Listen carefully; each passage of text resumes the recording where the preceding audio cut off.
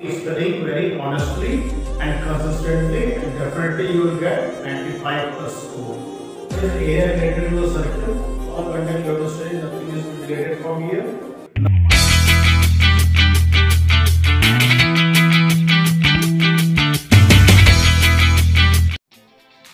Hello friends, welcome to D classes. The series of video which I have been making for class 10 Cbse board examination syllabus, and the subject which we are discussing here is mathematics, and the content which you are going to study for examination and which you are not need to touch that one, and what are the important questions to be asked on the board. So all these things are being mentioned in this video. So let us start this video.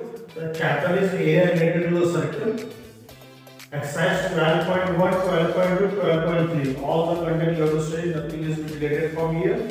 Now, the important thing is that most important question 12.1, 4 and 5, 12.2, 4, 5, 6, 8, 10, 12.3, 1, 2, 4, 6, 7, 10, 12, 13, 15.